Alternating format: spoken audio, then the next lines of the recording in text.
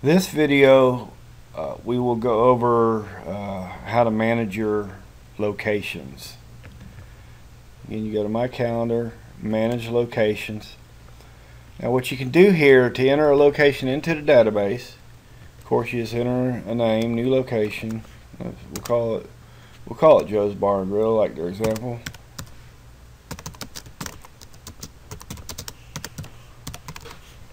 And we'll give it 6.1 Drive,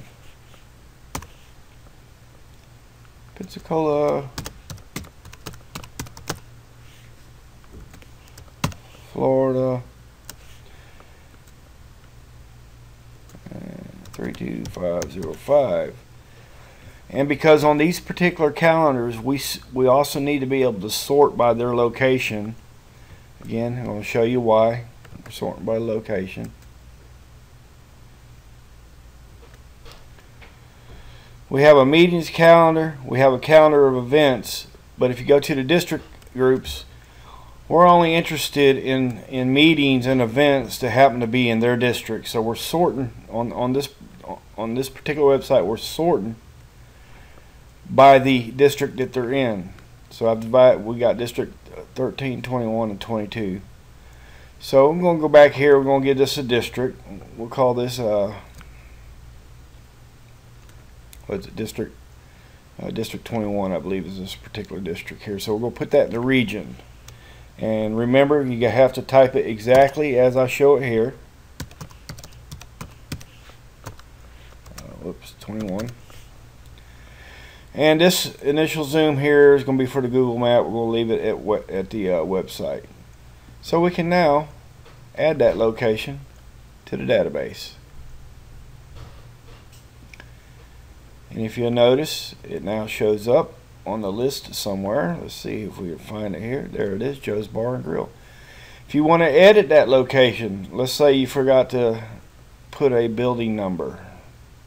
Say Joe's Bar and Grill was in a strip mall. Okay, so we can put, say, building 20. Okay, and that changes it there. And we can go back down, find it again, and we'll notice all that information is there, right there. All right. Now, let's say you've made a mistake on an event, you got the location wrong. So let's go find the event we set up in a previous video. I believe it's called My New Event. I think it's on page 3 here, so let's take a look here. See if we can find it. There it is, My New Event.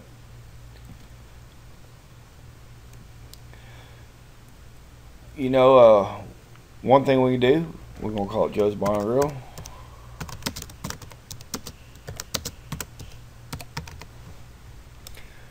Okay, that's going to change this event, but if you'll notice, if you'll go down to here, we have it called the place. Well, we didn't want the place, we wanted it to be Joe's Bar and Grill. So we're going to update. And we'll go back, say District 21. I think I have this set up for daily, so it should show up here. My New Event, Joe's Bar and Grill, and it's going to show the map for Joe's Bar and Grill. Now notice, I like to put the word map on the end. That way it makes it instantly apparent that that's a link to a map. If you don't put the word map on the end, this is what happens. So we made a mistake. What do? We go back in here. We'll go to Manage Locations. And we'll go find Joe's Bar and Grill. Edit.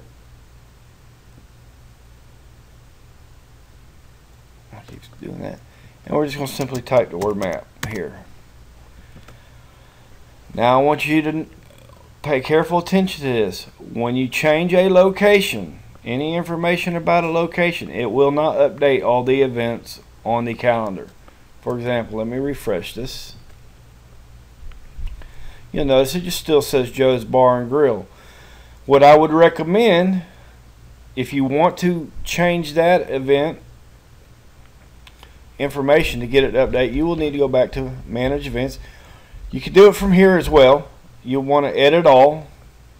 Okay, just click on that and you will go in, and I'll show you from the back end on Manage Events. We'll go back and find my new event. Okay, there we go. You need to go here, edit the event, go down, and you notice it has Joe's Bar and Grill. Go find Joe's Bar and Grill with the word map next to it. Just go ahead and select that. Save the event. Go back, we're going to refresh this. And you know it's got Joe's Bar and Grill map. Now, oftentimes when you add a new meeting, let's go, let me just go ahead and let's go manage events. I'm going to delete this event altogether and we're going to re-add it.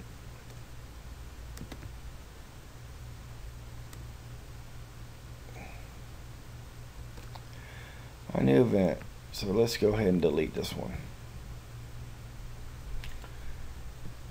Alright.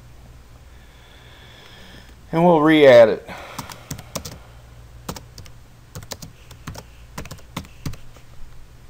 Make it at 2 p.m.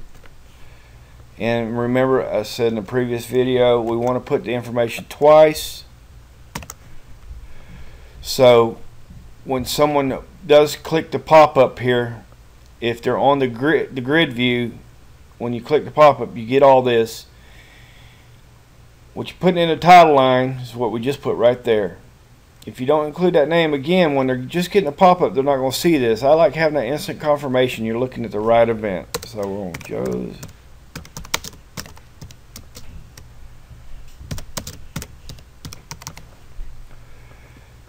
And this meeting, we're gonna make it. Let's see, we're gonna make it daily. Oh, actually, we'll make this one daily, Monday through Friday, 2 p.m.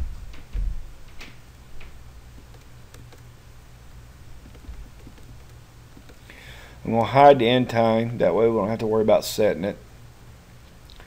And this event is going to recur weekdays only, Monday through Friday. Now, notice I left this repeats 0.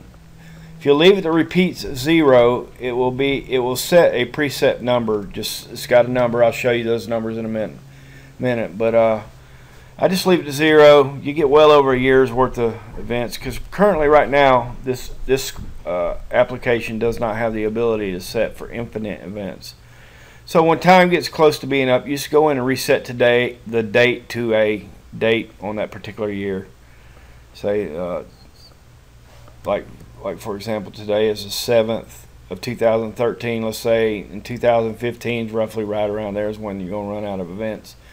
You just go reset it to the 7th of 2015 and it'll redo all that. At some point in the future, we needed to add the location here. Joe's Bar and Grill. Okay. At some point in the future, he may update that where it will do infinite amount of events. So again, we're going to go refresh, and it's going to be back there. And there it is. That's really all there is to it. Just keep in mind that when you update information on locations, okay, that information will not update all the current events. It will be applicable to all new events added going forward. You actually have to go back in and re-add that location on any existing events. And that's all there is to it.